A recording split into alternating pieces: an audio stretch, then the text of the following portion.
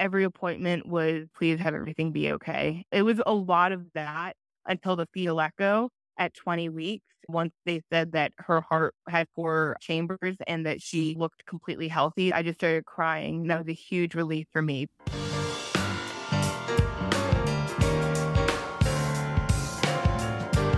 Welcome to Heart to Heart with Anna.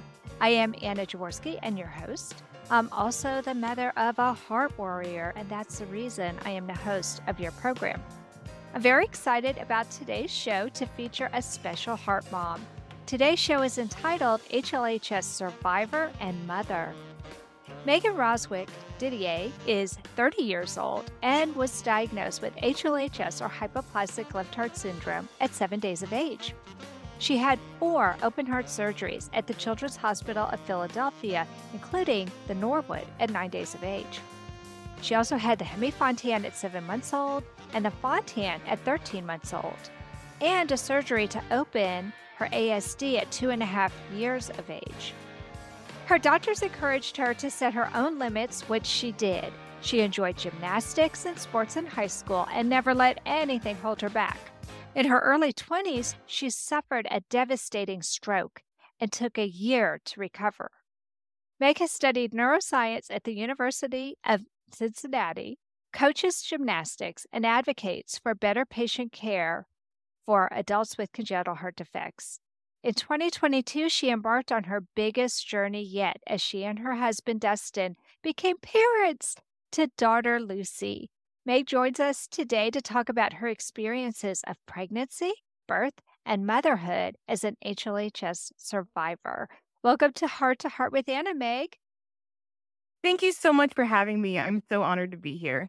Well, I am so excited to have you on the program. I feel like I have known you forever because your mom wrote for my book, The Heart of a Mother, and we became online friends when the internet was very young. And so I've always been impressed with how well you seem to do as a little girl. Your mom was always so sweet about sharing fantastic stories and little videos of you doing gymnastics. And it has been so much fun to watch you grow up over the years. So why don't you tell us a little bit more about your congenital heart defect? Because HLHS is kind of a garbage pail term and lots of different defects qualify as HLHS. Yeah, absolutely. And so I was born with hypoplastic left heart syndrome, which means the left side of my heart was so severely underdeveloped that it doesn't function right now. And so when I was born, they had to reroute my circulatory system so my body could function and sustain itself with just the right side of my heart. And so there's obviously a lot that had been done to my circulatory system to be able to make me live as normal of a life as I had been able to. So I'm amazed that you had probably what's considered an old Fontan, if you had it when you were so young, and that you're still doing great with your original Fontan, because my heart warrior had to have a Fontan revision. Yeah, I've always had that discussion with other providers and trying to figure out because a lot of the time, like the time when I had my Fontan, there was a newer Fontan and older Fontan. There have been so many different versions. And so I had the upgraded, I guess, in 93, the newest version Fontan that was available at that point. And so I have no idea if that contributed to anything with me, but I'm not sure if it was necessarily the old Fontan or if it was the new old. There was just so many versions, it's hard to keep track of. There are. So my heart warrior had the Fontan 2 years after you had it in 1995. And the new thing at that time was the fenestrated Fontan, because they were doing some research that showed that kids who had a fenestrated Fontan tended not to get PLE. And so they were thinking that having that pop-off valve prevented protein-losing enteropathy, which, as we know, is something that's really scary. So my heart warrior had the fenestrated Fontan. Both of you guys had the intracardiac Fontan. There was no extracardiac Fontan in the 90s. And it's so rewarding to see that some of you long-term Fontaners are still doing well with that intracardiac Fontan. Absolutely. And it's so incredible to see the progression, especially in the past 29 years since I had my Fontan. It's just incredible to see this new generation coming up and all of the resources they have available to them and all the new research that's coming out. It's just really exciting to be able to see. Oh, absolutely. Because when you were young, when my heart warrior was young, there was almost nothing available. It was a pretty dark time as far as parents having resources. So it has been exciting to see all these new resources that are available. Now I'm going to fast forward because you went many years being very healthy. And what some of our listeners may not know is that you even competed in gymnastics in the pre-Olympic level, isn't that true? Yeah, so I competed gymnastics at a high competitive level for many years. I was a gymnast for 14 years. And my mom, it was actually funny when I have conversations with her now, especially after having a daughter of my own. It is pretty incredible to think about how she and my father allowed me, listen to my doctor, my surgeon, who said she will set her own limitations. Seeing how they actually stuck to that, I mean, it's pretty incredible because I don't know with my own daughter, if she had just had open heart surgery, if I would just be just on top of her wanting to protect her or Yeah. being able to sit back and let her do what she wants to do, which is what the cardiologist had told my parents. So when my mom had gone up for an appointment, she found a gymnastics facility that was very close to the hospital. And of course, she did this Ah, intentionally to make sure. sure that if anything were to happen, I was right next to the hospital, and I had lived about 4.5 hours from Children's Hospital of Philadelphia. My mom made sure that the gymnastics facility was close to CHOP and made the tester on how I would do. And since then, kept bringing me to gymnastics, and she would keep her eye on me without me 100% knowing. So she Mm. would maybe be there in the bleachers looking at me, or she actually became a coach. She's an amazing Oh, coach. She was a gymnast herself. And ah, so ah. she was a coach for not myself when we were in Cincinnati. However, when we moved to Puerto Rico, she was my coach for a little bit. So she always had her eye on me without me 100% knowing. And So so that's to me, everything was great. completely normal. Yeah, so you felt just like the other kids there. You didn't feel like your mom was hovering over you or restricting you in any way. Exactly. She was just really good at being sneaky about that. I didn't know that Patty was also a gymnast, so that's interesting. Yeah, and I think that was outside of probably the fact that I was just crazy bouncing all over the place.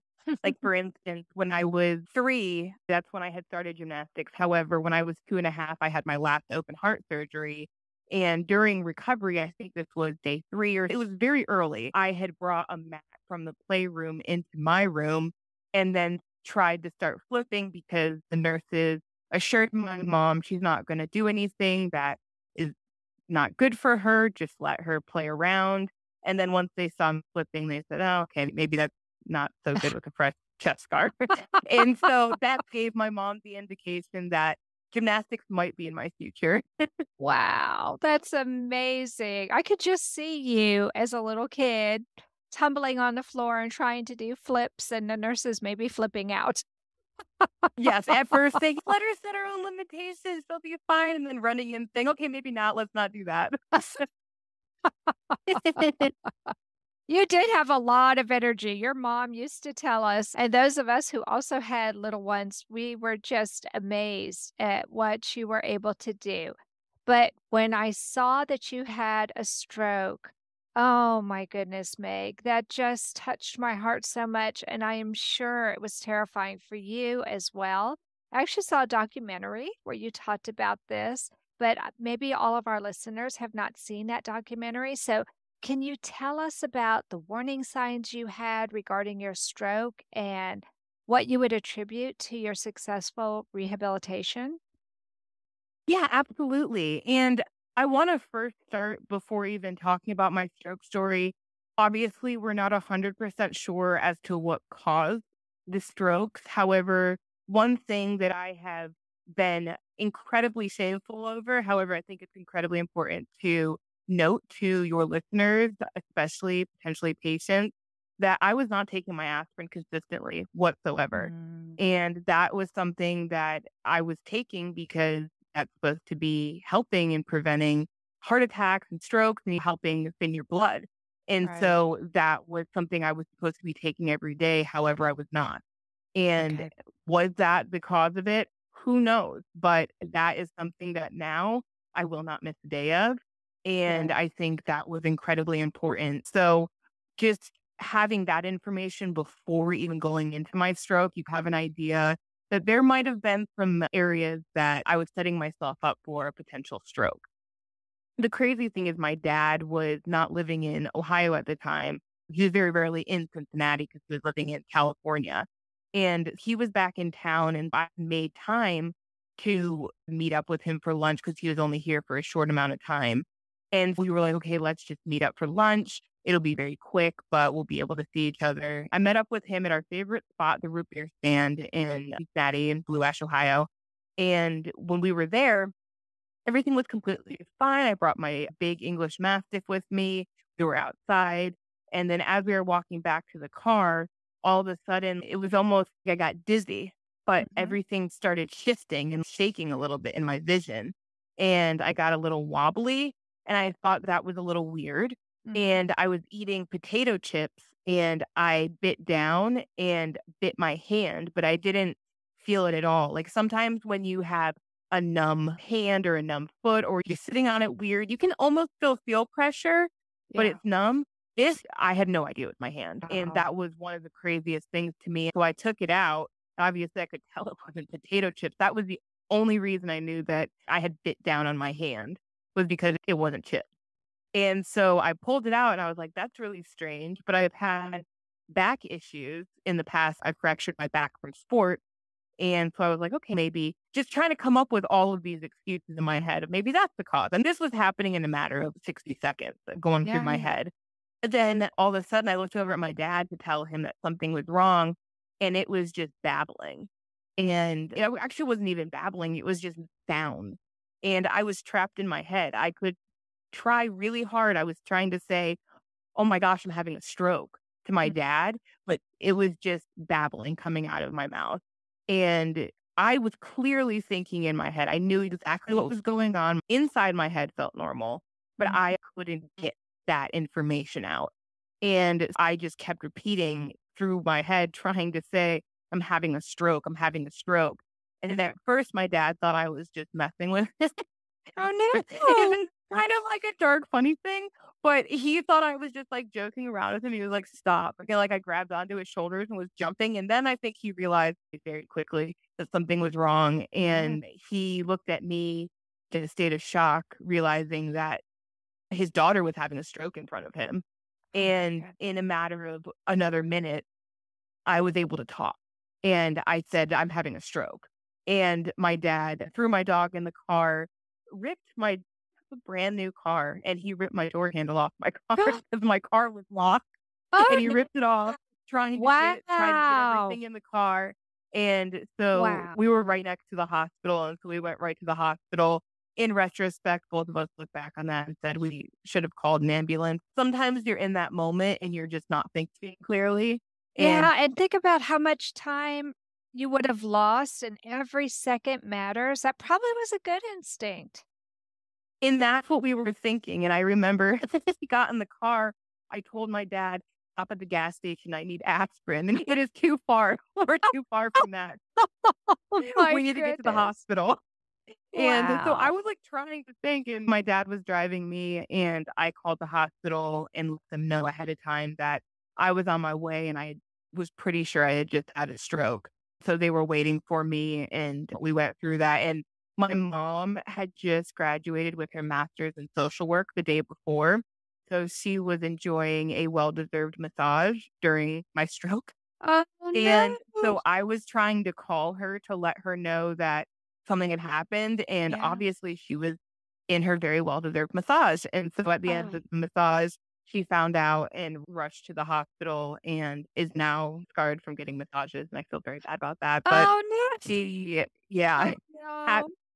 I can understand that would not be a fun way to come out of a very peaceful massage, but she ended up coming and seeing me, and it was a very large shock to the entire family because I think this was one of the first times that I had anything really surprisingly major happen in a very long time, like 20 years. It was very difficult on all of us to try to wrap our heads around what had just happened. And for me, mentally and emotionally, was incredibly challenging. I had just taken my calculus exam. I had taken a bunch of exams because I was in college, and I felt like, how am I going to be able to go back to college if my head isn't where it was? And I was in Yeah. the middle of taking sequential classes. And so I was thinking, how am I going to be able to remember the things that just learned this previous semester? Because my memory was not wonderful. In all cases, I was very fortunate with how everything had turned out and where my deficits were. However, it was incredibly challenging to have that step back. Absolutely. So it sounds like the first episode was what we call a TIA or a transient ischemic accident, but then you ended up having a bigger stroke after that. Does that sound accurate?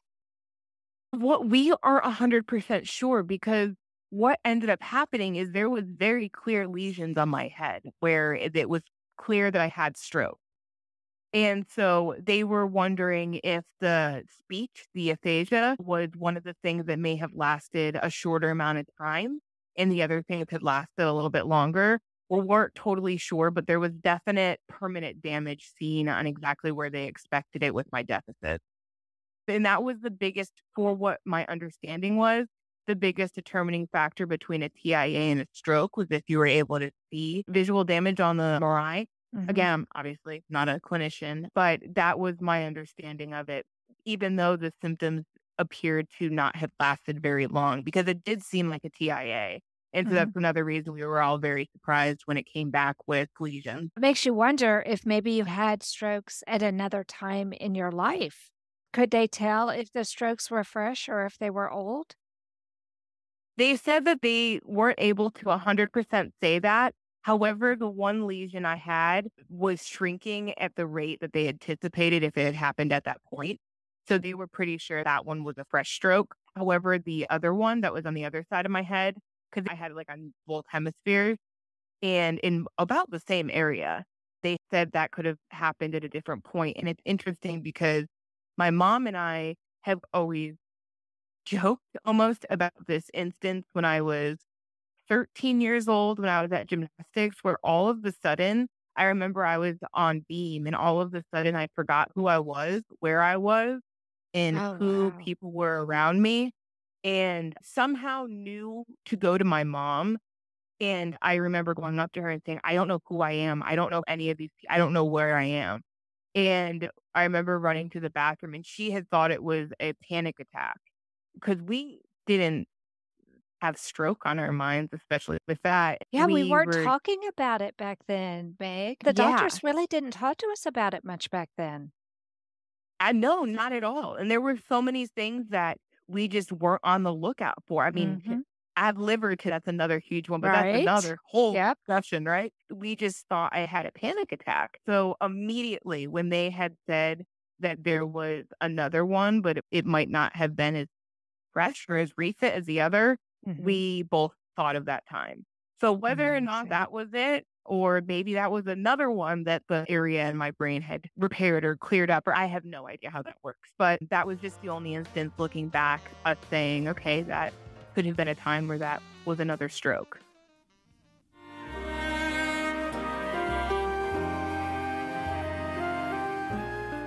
Home Tonight Forever by the Baby Blue Sound Collective. I think what I love so much about this CD is that some of the songs were inspired by the patients. Many listeners will understand many of the different songs and what they've been inspired by. Our new album will be available on iTunes, Amazon.com, Spotify. I love the fact that the proceeds from this CD are actually going to help those with congenital heart defects. Enjoy the music. Home Tonight Forever.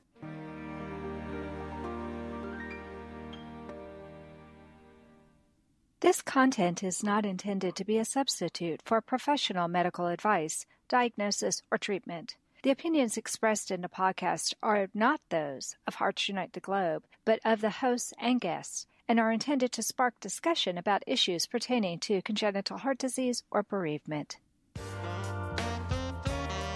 You are listening to Heart with Anna.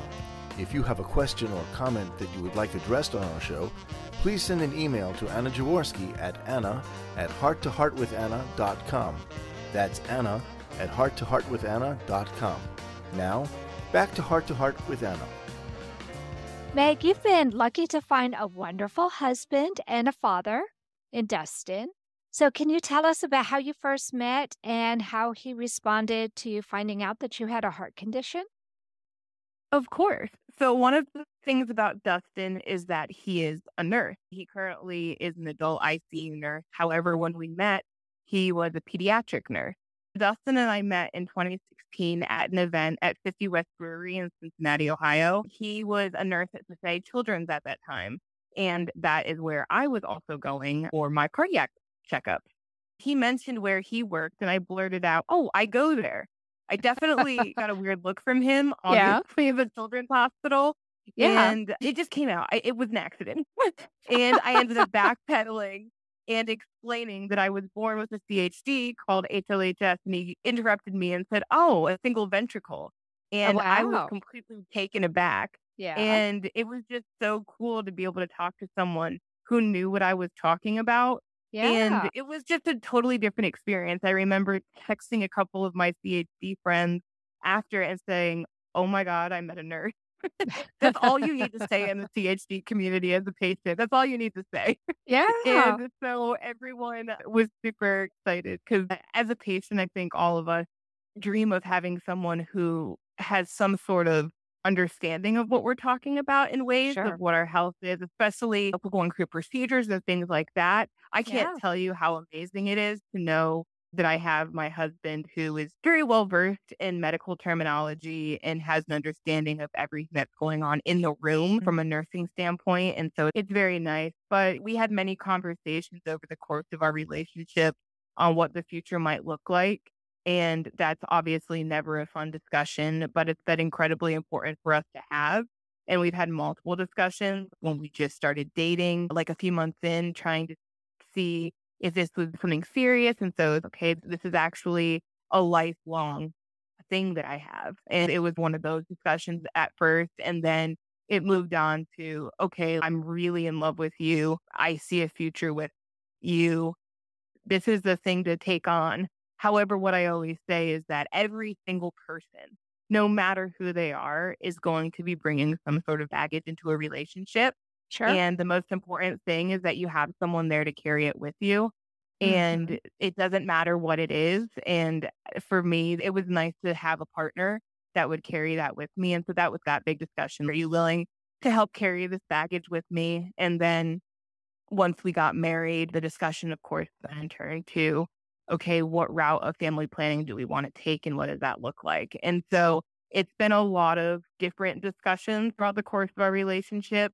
Sure. And that's how it looks because it's really difficult to have one large giant discussion because there are just so many things involved in it. And so that's how I and Dustin, both of us, approached our relationship and kind of breaking it up into smaller discussions. Sure. In the point of which we were at in our relationship. So it's nice to know that you met this man, you were attracted to this man, and he had a nursing background. He knew the word single ventricle. That tells you something right there, right? Exactly. And I remember him walking in to the event. I had no idea who he was, and I can remember exactly what he was wearing. And I just remember thinking to myself, "Oh, I have an empty seat next to me. I hope he sits next to me."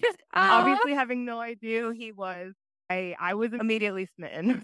Oh, my goodness. Did he sit next to you? He did. He sat next to me, and I actually was the one to make the first move on pretty much everything, and it is funny. That doesn't surprise me, Meg. You're a very self-confident young woman, and good for you. You saw somebody who sparked interest, and you weren't afraid to make that first move. I think that speaks highly of you.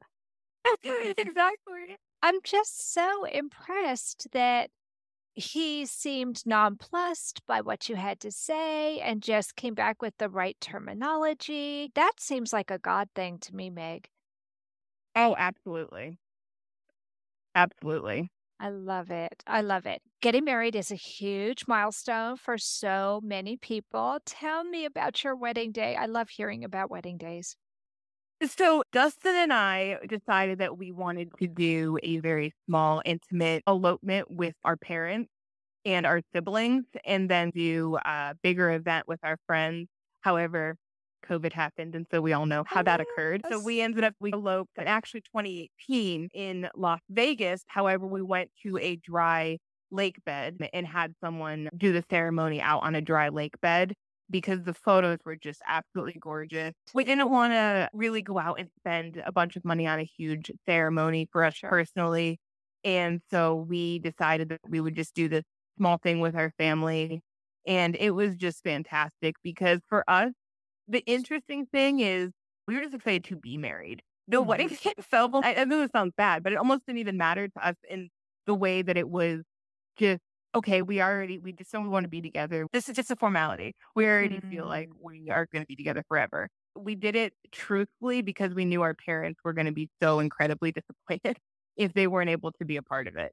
And so we wanted to make sure that we had an event where we could all get together, have our families both together, and have it be something super on the down low where we could all just hang out and get to know each other a little bit better from like the blending of the family side.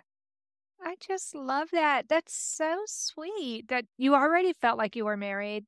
The wedding itself was just a formality because in your hearts, the two of you were already together. Exactly. I love that. Well, you have welcomed a daughter into the world in August when my baby was diagnosed with a single ventricle heart way back in 1994.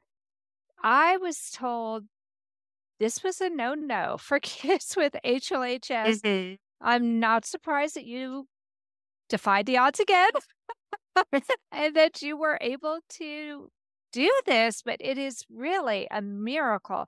Let's talk about your cardiologist. How did your cardiologist feel about this? And what was it like for you? Did you have tons of extra appointments? Kind of walk us through what it was like to get pregnant with your baby and to have a healthy baby. Absolutely. When I first started this, of course, it started like I had previously talked with the conversation between myself and Dustin. What route do we want to be taking? And there are multiple routes for family planning. And for us, we wanted to try for a child naturally. And so we said, okay, let's talk to cardiology. Let's figure out what they have to say about this. Our first step in any of this was to talk to each other to figure out what do we want to do first, because we felt like if we were to go and start the process without the conversation first, it was going to kind of skew what we were wanting to do. Yeah. And so Mhm. we felt like having that conversation before even looking into the options was the best route to go for us. And then, of course, reevaluating. But Sure. like you said, when I was younger, when us older kids were younger, that was a huge no-no. I had Yeah. had multiple conversations with different providers. I've had many providers or many cardiac teams in my life because I've moved around a lot for the most part. And so I had a different cardiac team growing up and they said, we aren't sure. We don't think that this is a great option. We don't think that your heart is going to be able to handle it. And so now that it's what, 20 years down the road from a lot of those initial conversations, there has been more research. There is more Mhm. data. Right. And there have been people with Fontan circulation to go through pregnancy. And Mhm. so now reapproaching the topic with my care team, I had also sought out my team at Stanford based off of discussions from my now, he was still retired when I had this discussion with him, but my now retired surgeon, as well as just my own individual research. My specific cardiologist at Stanford, Dr. Louie, has gotten multiple individuals with Fontan circulation through pregnancy and works closely with the Stanford Children's Hospital and their maternal fetal medicine team in making sure that everyone is on the same page. And they even have monthly conferences about the pregnancy to talk Wow. to the OB team as well as cardiac team and saying, okay, what's the latest test saying? What's the birth plan? And so they were very well connected. And my OB that he recommended to me at Stanford, her actual specialty is maternal cardiac disease. And so Wow. maternal CHDs was her specialty and is her specialty. And so I Wow. felt like I was in great hands and I knew that they had a plan and had done it before. And so a lot of things that I tell people is if you aren't getting the answer you want from your care team right now, because it's still taboo and because it's still a newer discussion, go get a second, third, fourth opinion. That's what I had done. And I had sought that Yeah. team out.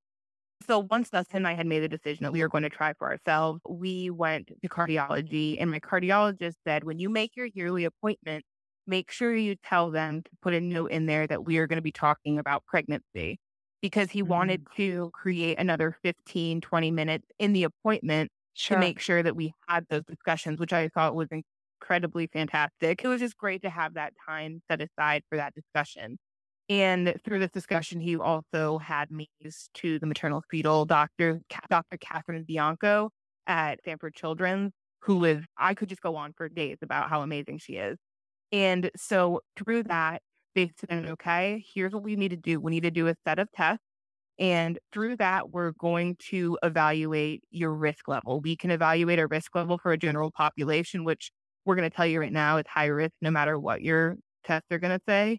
Sure. And from a Fontan population, we're going to be able to tell you if you're on the lower end or the higher end of risk for Fontan. And so it was nice to have those two scales because it helped me understand a little bit, because when you say you're high risk, it's of course I'm high risk, but having those two scales helped me really understand my risk level. So the tests they wanted to do a stress test. They wanted to do a EKG and an echo. They also wanted to do a liver scan, which I'm just going to tattle on myself on your podcast, Anna. Another Okay. tattling thing I will say about myself is that I canceled that appointment because I was too nervous to get my liver scanned. And so that was redone. But that, I will say, that was supposed to be part of the plan. And liver is a whole other ballgame. It's a very Yeah. nerve-wracking thing, especially It as an older is. patient where you're saying, I have no idea. And so Sure. that should have been done, but I did not do it. And so from the results that they had, I had another visit with my cardiologist who said, from a Fontan level, you're on the low risk. And so we Good. decided to go ahead. And one of the things he said is, from a genetic perspective, obviously they can't look at your genetics right now and say, this is exactly what causes HLHS. Right. And so for I would say, quote unquote, normal person, a typical anatomy, you have about like a 2 to 3% chance of having a child with a CHD. And myself, I had about 4 to 6%, 5 to 6%. And so it was just a slight increase, but my cardiologist always said that's a 95% chance that everything is going to go perfect. Right. And so that's what I always like how he spin those. And so we had also the conversations of, I'm going to have to start Lovenox during pregnancy whenever that happens. And if there were any medications that needed to be adjusted, I was not on any medications that needed to be adjusted. And so that was okay. And we also discussed birth options. A lot of it was hypothetical at that point, of course. And it was more, these are just things that we're going to be discussing once that time comes. And I was also moving to Alaska with my husband because my husband's a travel nurse.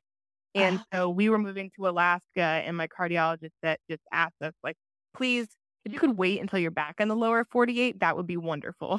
And so Yeah. we decided to listen to him on that. And so when we came back down from Alaska, we decided that we were going to start trying. And I was very well convinced that it was not going to happen. I wasn't Really? optimistic at all. I was very much, we can try because it's not going to happen. Just know it's not going to happen. And that was the mental state I was in. It was more, now looking back, I was very much protecting myself because I was so scared to get attached to any potential child. And so I was just saying, if I do get pregnant, it's going to go away. Like there's no way this is going to work. And it was not a healthy mental state. And that's one of the reasons I say prepare yourself as much as you can for the emotions that are in this, no matter what family planning route you take, because mental health was something that I almost couldn't prepare myself for. And so having those healthy coping mechanisms in place prior is incredibly important. Once I got that test, that line that said I was positive, it was a whirlwind of, did I just make a giant mistake? Is my child going to hate me because I Oh, just put my body at risk to, in a selfish way, to have a child because I wanted to myself? And now that's obviously not selfish, but those are the things that I was experiencing and feeling. And it was very challenging, one of the most challenging things mentally for myself. I wish I had enjoyed it more than I did because I was so scared that something was going to happen. Every appointment was, please have everything be okay. It was a lot of that until the fetal echo at 20 weeks. Once they said that her heart had 4 chambers and that she looked completely healthy, I just started crying. That was a huge relief for me. But the sure. appointments didn't really start increasing until, I would say, my second trimester. I didn't meet with the team until I was 12 weeks, which might be surprising because it was surprising to me because I thought they would meet with me much earlier. And again, Mhm, I'm sure this is all center to center based, but mhm. they were going to wait 12 weeks, which is standard for most women who are pregnant, to wait around 10 to 12 weeks until they have their first appointment. I had my first appointment. I got to hear her heartbeat, which was the most glorious thing I've ever heard in my entire life. Aw. And it was amazing to say, okay, everything's going well. And then I would have an appointment the next month. Okay, everything's going well. And then it would increase to 2 every 2 weeks. And Mhm. then by the end of it, by the last month and a half, I was at 4 appointments a week, 4 to Oh, 5 appointments a wow. week. And Okay. so we had to, I forgot what we had to submit, but we had to submit something to say how many prenatal appointments we had. It ended up coming to 47 appointments in those Wow. 9 months. Wow. And it was definitely draining, but I'm just so grateful. The entire process, outside of second guessing my choices, but outside of second guessing myself and thinking, did I just make a mistake? Which I truly don't know if there's much you can help. I feel like you're going to feel that way either way if you are trying to get pregnant and end up pregnant with a CHD because you just second guess yourself and your choices, which is completely, I feel, normal. And Yeah. so that was challenging. But towards the end, I got really excited. I just loved feeling her kick and everything like that. And I knew that my care team was having those monthly appointments or monthly conferences where they were discussing my case, my cardiac test. And I only saw the cardiologist 2 times throughout my entire pregnancy. Everything else was through OB because everything went well with me cardiac wise. They had these conferences and they planned how they wanted my birth to go, where it was going to happen, who was going to be involved, the day it was going to happen. And it ended up being a scheduled C-section.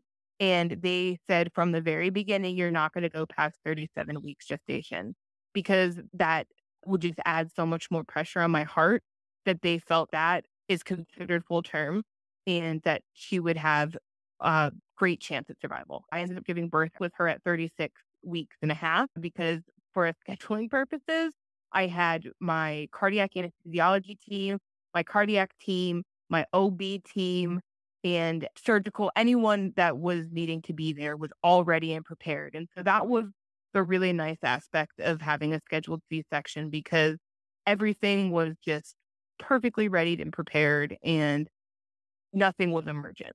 So that was a very nice part of my birth that I didn't know how I was going to feel about not trying to get induced. Because with an induction, they said that I had a very low threshold for having a C-section and I had no signs of labor. And so if I were to get induced with no signs of labor, more than likely I was going to end up in a C-section anyway.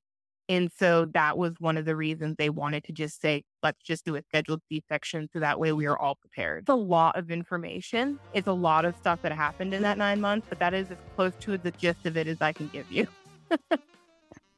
Anna Jaworski has written several books to empower the congenital heart defect or CHD community. These books can be found at Amazon.com or at her website, www.babyheartspress.com. Her bestseller is The Heart of a Mother, an anthology of stories written by women for women in the CHD community. Anna's other books, My Brother Needs an Operation, The Heart of a Father, and Hypoplastic Left Heart Syndrome, a handbook for parents, will help you understand that you are not alone. Visit babyheartspress.com to find out more.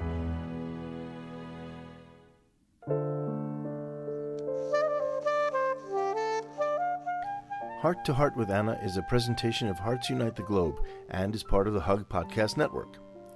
Hearts Unite the Globe is a non-profit organization devoted to providing resources to the congenital heart defect community to uplift, empower, and enrich the lives of our community members. If you would like access to free resources pertaining to the CHD community, please visit our website at www.congenitalheartdefects.com for information about CHD, the hospitals that treat children with CHD, summer camps for CHD survivors, and much, much more.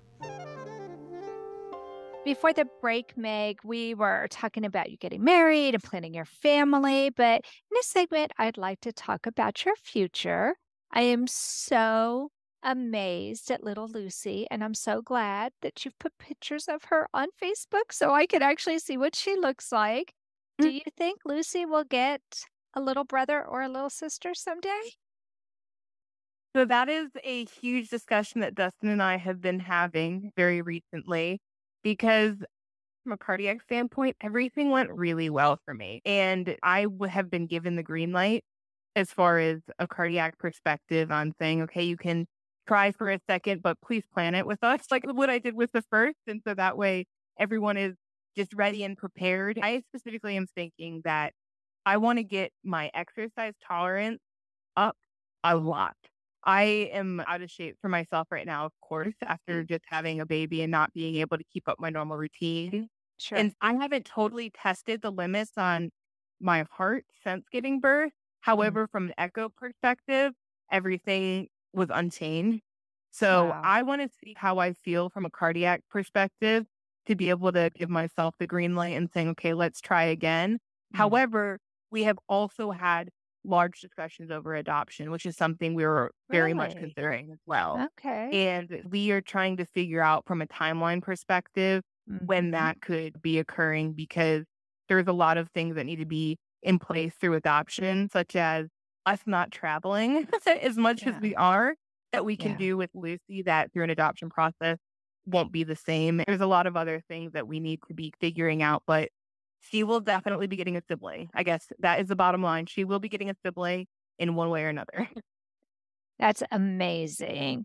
I am shocked that already, and it's been less than a year, the doctors have said, sure, give you the green light as long as you plan it with us and you go through working with us like you did this first time. It's so early. It's only been a number of months. I guess I should say this from the cardiac perspective. Okay, right. The OB perspective, let's keep waiting. But Sure. from a cardiac perspective, that conversation is still on the table. That's okay, you did very well through this pregnancy. When and if you want to try again, we don't see an issue with it. We're just going to go through the testing that we did for the first time. Green light from that perspective, a green light from everything went well here. We don't see an issue with it again. However, we'll do some testing beforehand. It's nice to see that you had such a positive experience. You didn't go into any kind of cardiac distress. The baby didn't go into any kind of cardiac distress. So all of that's really good to know that you had, it sounds like a picture perfect pregnancy and delivery. Truthfully, yes, 100%. And there's nothing I can complain about. I was preparing myself, truthfully, to having her need to be resuscitated potentially, because I know that I had her at 36 and a half weeks, and that is still carried to a safer place to where the doctors felt that everything was okay. I did get steroid shots the week before or a few days before. That was totally up to my choice. That was optional. And after a discussion, we decided to go ahead with it because she herself was also small. And so if she was not as small as she actually was, I probably would not have done that. However, her being small, I just wanted her to get as much of a chance as possible. And so they were so amazing and put her on my chest the entire time. They closed me up, which was like an hour. And so she was on me. I was just anticipating her to need to be going to the NICU. And I remember yelling out, asking if she had to go to the NICU. Oh, And moments later, she just appeared next to me and they put her on my chest. I just get emotional thinking about it, of course. Like sure I you think all do. moms probably do, thinking about their child's birth. And it was good to go. And one thing that I think other parents might get concerned at once they initially hear it, so I wanted to mention it, is that I was separated from her for a couple days. They put me to the cardiac ICU for precaution, not because they needed it. Mhm. And they brought her to the baby nursery. We had been separated. However, in the grand scheme of things, that was the least of my concerns. I knew that she was being well taken care of and Dustin was right next to her. Sure. And so it sucked. But it was Yeah. in the grand scheme of things, I knew that I was gonna have her every day of my life. Yeah, you needed some time to recover so you could be the best mom you could be for her. So that totally makes sense. Exactly. Wow. Were you able to nurse her? Was that something that you wanted to consider doing? Yes, I was, and actually so I had amazing nurses in the ICU when I was separated from her for those 2 days, and as I think many of your listeners and you would know, being able to leave your room in the ICU is not even really possible. You Right. have to stay in bed in your room. Mhm. And so for me, I couldn't see Lucy. However, I was completely fine from a cardiac standpoint. And Mhm. so my nurse worked so hard to advocate to get me to go into the nursery to see Lucy. And Aw. they ended up being able to wheel me out, and I was able to have my own personal ICU nurse come to the baby nursery with me so I could Oh nurse my Lucy. goodness. Oh my goodness. I know that a lot of women would talk about, okay, our kid has had multiple open heart surgeries. They're working on the breast area. They're in the chest, so where the breasts are. Some of my friends said when they had daughters, I wonder if my baby would be able to nurse or if something might interfere with that because they've had multiple open heart surgeries. So it's good to hear that even though you did have 4 open heart surgeries, that there was nothing wrong with your milk ducts, that you were still able to nurse your baby as though you had never had open heart surgery. Yeah, absolutely. I never thought about that until you just said that, and that I could definitely see that being a concern. And one of the things, again, knowing that I was going to more than likely be separated from her for a couple days, is I tried to express colostrum before I gave birth to be able to have her have my milk when I was separated. And I went a little overboard because that was the only thing I could control in the situation. I mean, Mhm. control within what I could control because you cannot control your supply Right. in many areas. Just want to make sure that's noted. I was able to come to the hospital with 200 milliliters of colostrum.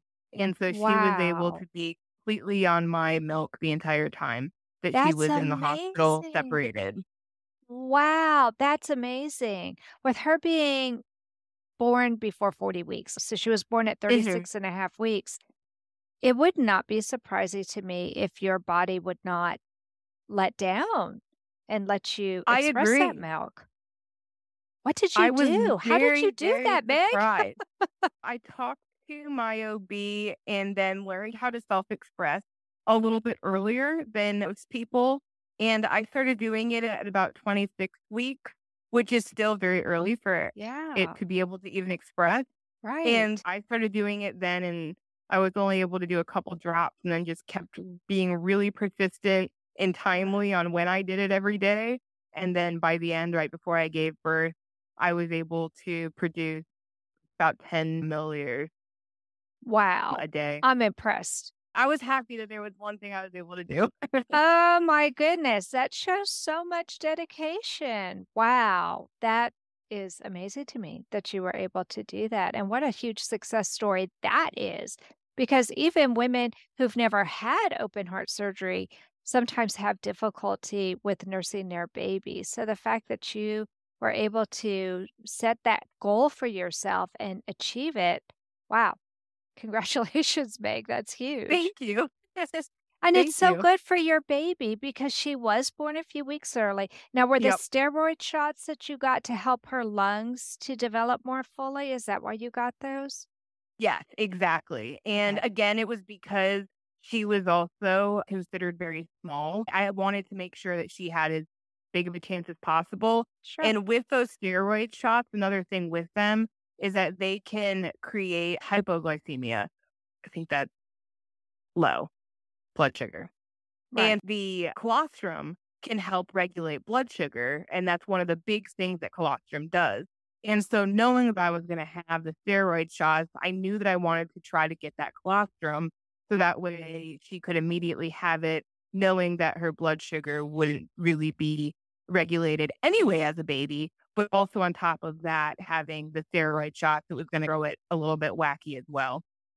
Wow. You did a lot of research on what having a baby a few weeks early was going to entail. I think all of us going through this journey of CHD, you prioritize things when you go to the hospital or have procedures or things like that. You know what to look up and know what to want to make sure you have an understanding of. And so I completely credit my heart for so many different things that I was so well prepared for. For instance, when Dustin and I went in for my C-section, being in a hospital and understanding the different protocols and different things like that was so much easier than having that be one of the first times you would ever step foot in a hospital for yourself. Sure. Because that was Yep. one of the discussions we had was that Mhm. a lot of times going in for birth is one of the first times many mothers spend in the hospital themselves. Sure. We were well versed. We were completely comfortable and relaxed as far as being in a hospital. And I'm also incredibly grateful and contribute my heart to that. That was just another thing that instead of being a stressful, I don't know what to expect thing, being in and out of hospital my whole life, I knew exactly what to expect, exactly what to pack. And it was wonderful. Tell me about what the most challenging part of motherhood has been so far, because it sounds to me as though just preparing for motherhood was pretty challenging for you, but now you have had little Lucy in your life for several months outside of your body. So what's been the most challenging part since you gave birth to her? I'm kind of going off what my current challenges are, which would be just all of the extra steps you need to do anything or go anywhere. And cluster feeding. Those are my two things, which go hand in hand with each other because when you're trying to get things done when they are cluster feeding, there's no way, nothing's going to happen. That's so true. Basically, been an adjustment is that a lot of the things that I would go above and beyond to try to prepare and get things done or extra things I was working on. I've been trying to figure out how to get myself into a rhythm to do as much as I can, but also give myself grace if I cannot get things done that I was hoping to get done is the most challenging thing for me right now. Yeah. And in general, so far, my 4 months of motherhood. Yeah. You've always been so active. You always are doing so many different things. Are you a full-time stay-at-home mom? Currently, I am, and I am about to go back to school and then do some side stuff, some consulting here on the side. A little bit of things here, a little bit of things there.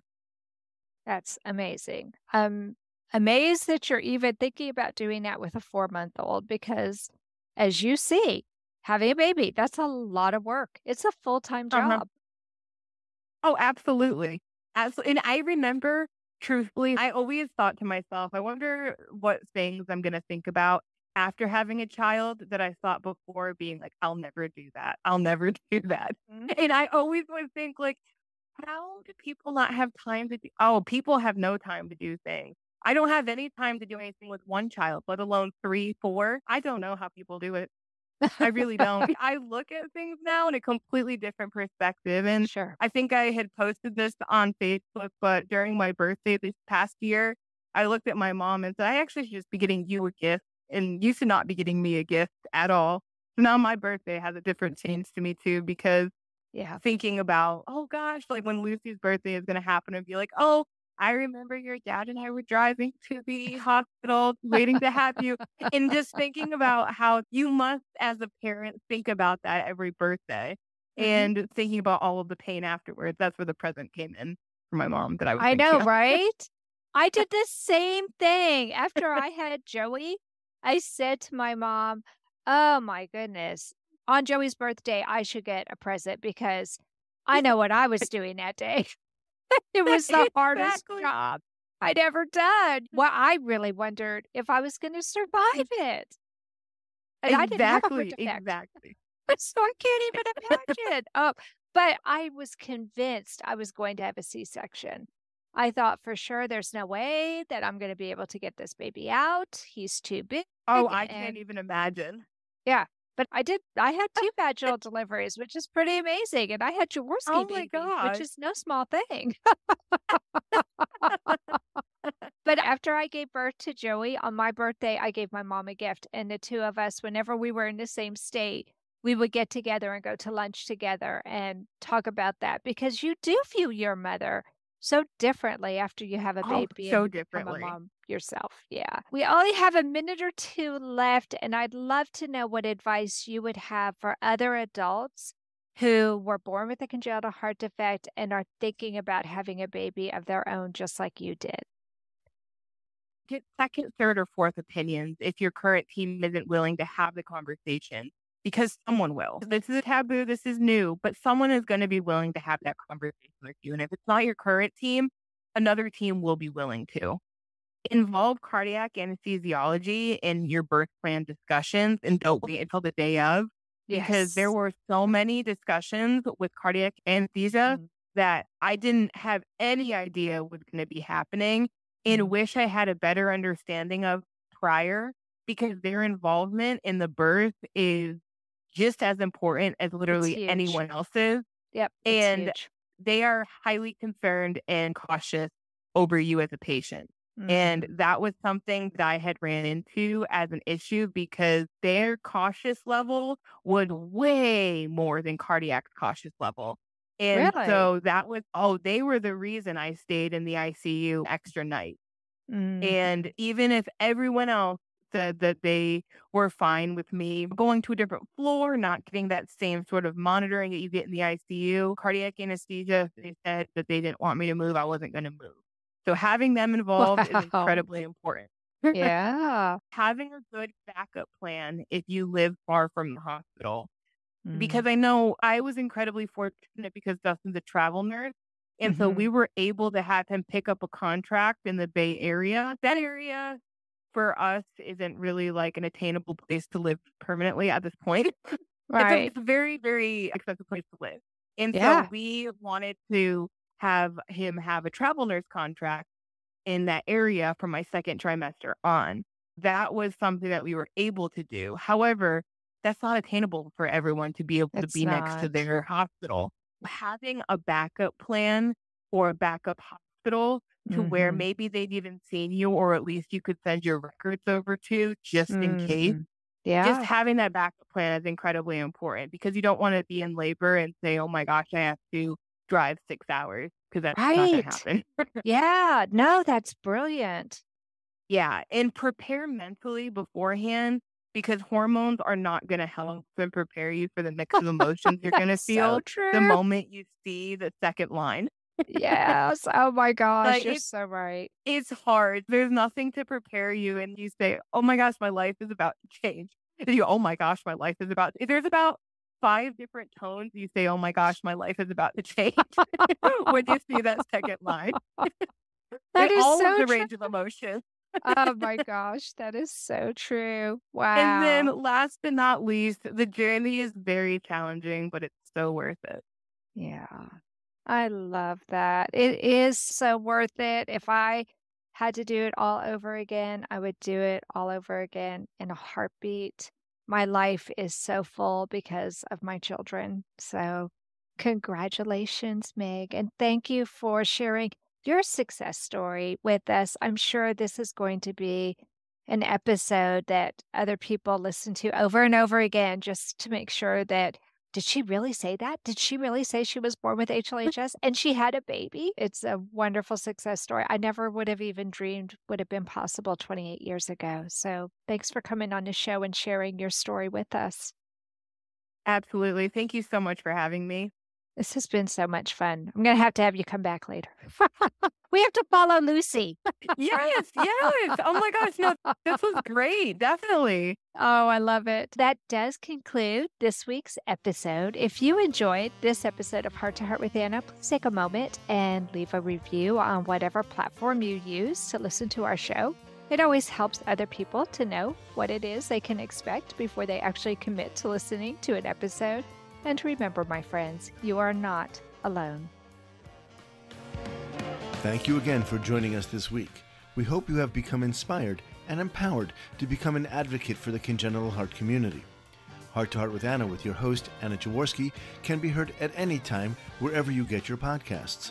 A new episode is released every Tuesday from noon Eastern Time.